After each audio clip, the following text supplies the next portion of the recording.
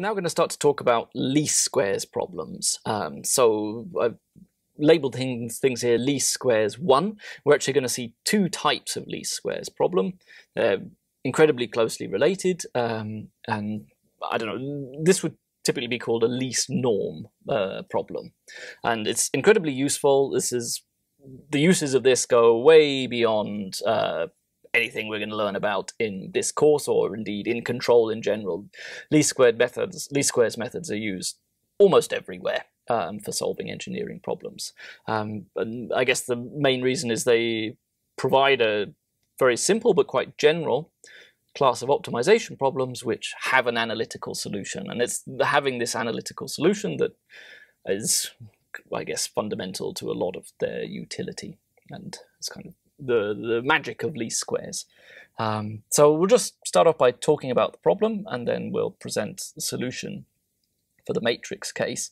As we'll actually see, these ideas go beyond linear systems of matrix equations, and in fact can handle all sorts of exotic objects, and we'll use them to solve some simple optimal control problems. But we'll start with the matrix case just to explain everything and what everything means. So we're given a matrix that's dimensions m by n, and some vector y, which has got m entries. And we're asked to solve this problem here. So what's going on here? Well, we want to find the minimum norm. So this two lines here, this is notation for norm.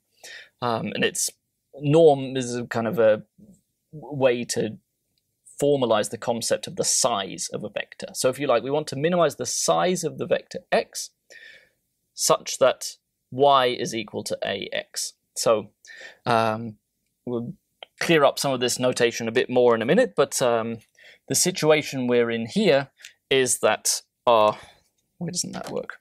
Anyway, maybe this one will work. Our matrix A is fat. It's short and fat.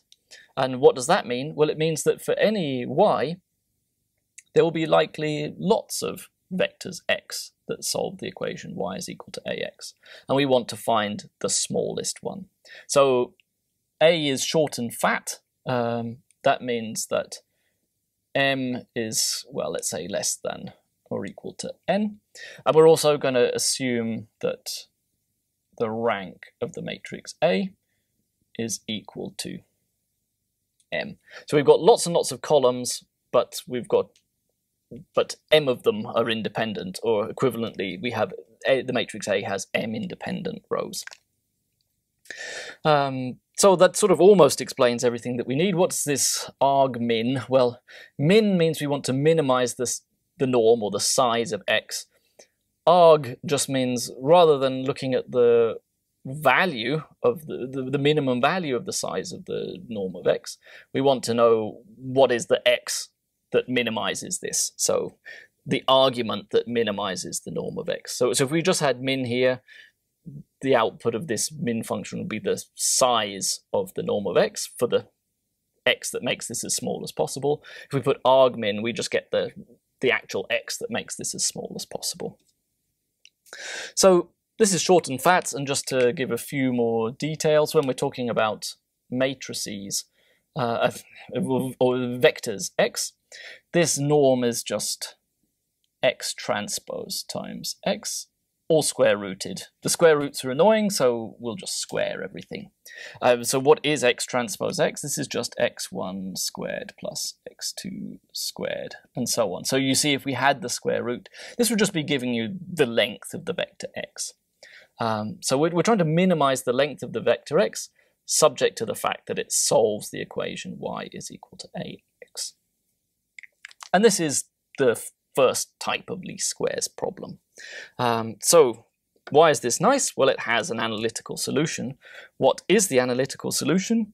It is x star is equal to A transpose, and then this is all multiplied by A transpose inverse y. So this is just some matrix. It's going to have dimensions n by m, and as long as the rank, this matrix A has full rank, this inverse will exist. There's a generalization of this, so we can put what's called the Moore-Penrose pseudo-inverse in here if this condition isn't satisfied, but let's not get into that. So under the assumption that our matrix A has got full rank, this is the analytical solution. And what's the sort of intuitive picture to have in your mind here? Well, let's just draw, let's suppose that our vector x is two-dimensional. So we've got dimension x1 and dimension x2. So what is this, and let's say we are in the situation where A is short and fat. I mean, here n is 2, so m is going to be 1. So let's say y, well, it could be 2, but let's say it's 1. So y is just a number, and A is a matrix with 1 row and 2 columns. So this equation then becomes, in this case, we'd have y is equal to a1 x1 plus a2 x2. And this is just the equation of a line.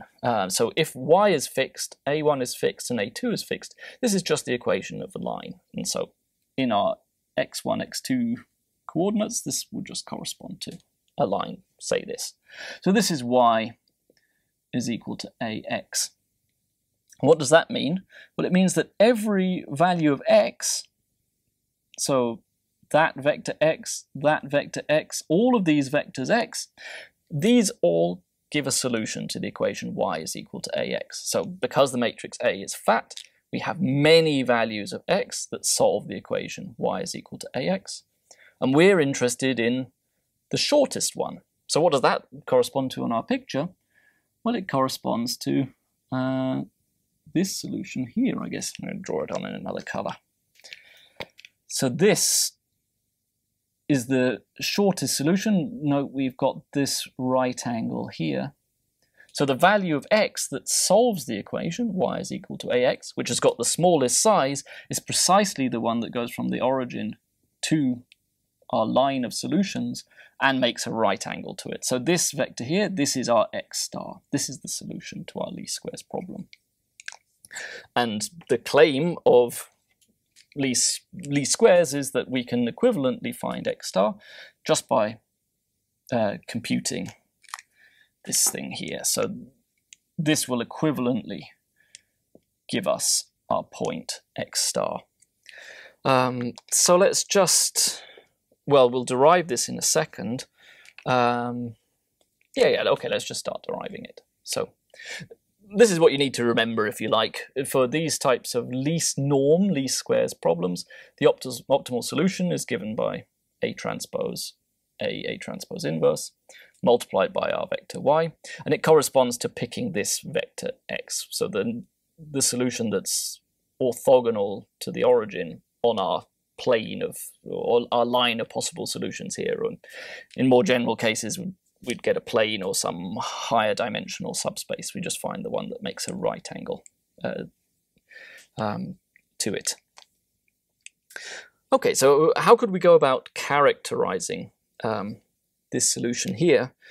And my claim is that we want to find the point, or that x, our optimal point x star is the point that is orthogonal to the vector x minus x star in our solution set. So our solution set is the values of x on this line, and we want to find the value of x, or the value of the optimal solution is the value x star that satisfies this property here. So what's that on our picture? Well, all of these general lines, these are vectors x.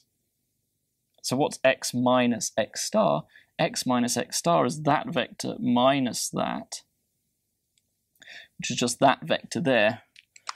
Or equivalently, it's this vector here. So here, this is x minus x star for values of x that solve y is equal to ax. So our condition for having found the optimal point is that x star is orthogonal to every other choice of x on our set of possible solutions to y is equal to ax.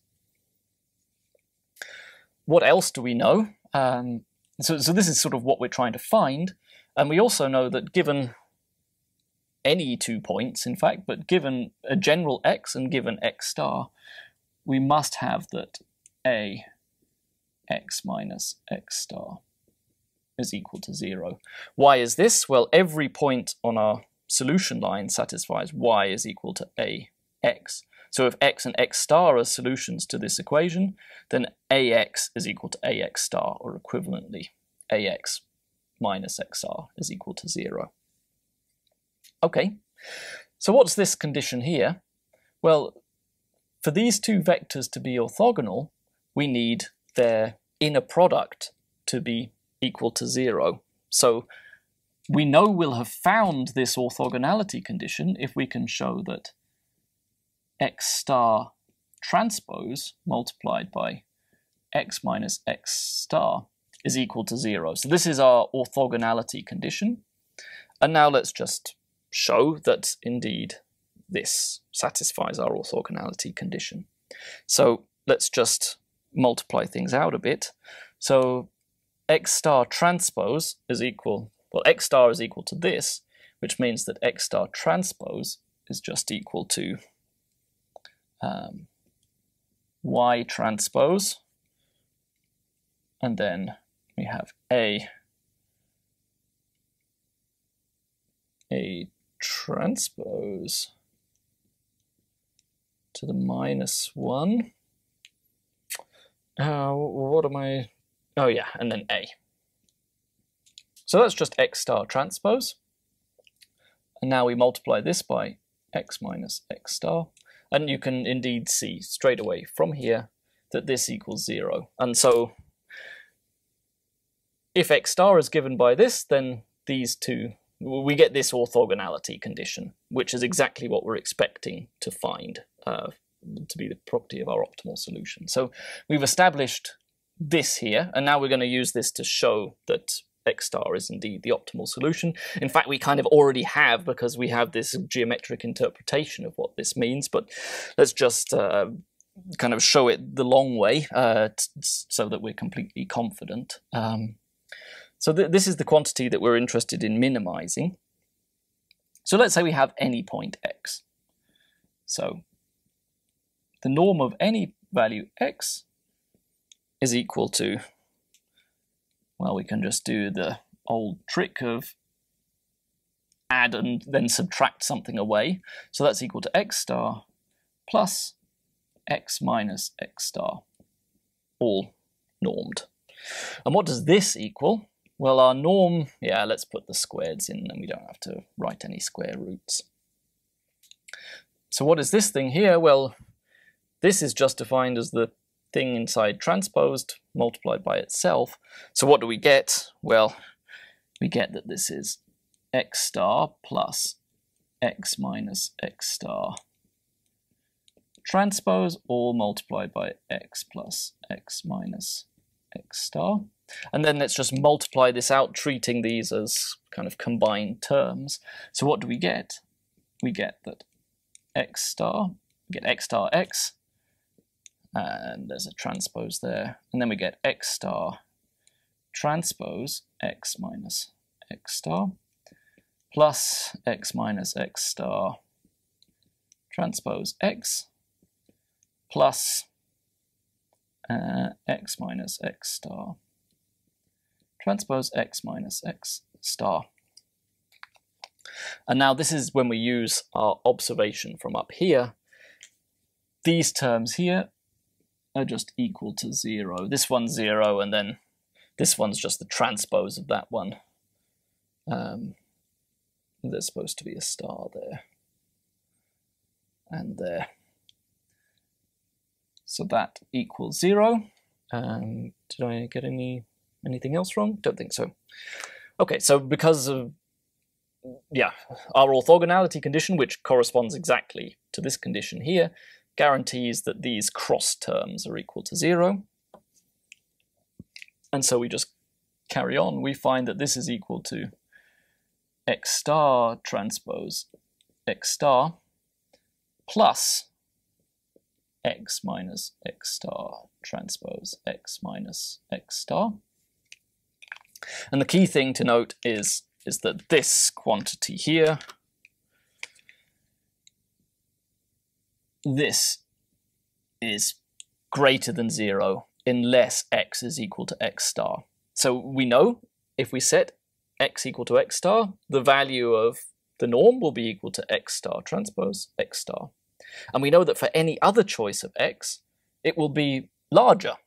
And so this in fact shows that, so this shows that the solution is unique as well. Because the only value of x for which this here is equal to 0 is x equal to x star. And so there we have it. We've derived the least norm solution to the least squares problem. The key punchline here is that it's given by this. We have this analytical solution that can be written in terms of the matrix A. But it's definitely important when we start to think about how we might generalize these ideas that you have this geometrical picture in mind.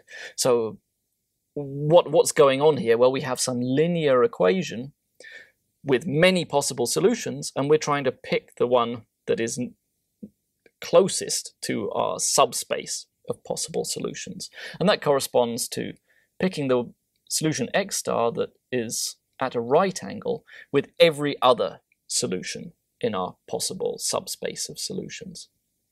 And that's this condition here. And how were we able to characterize that?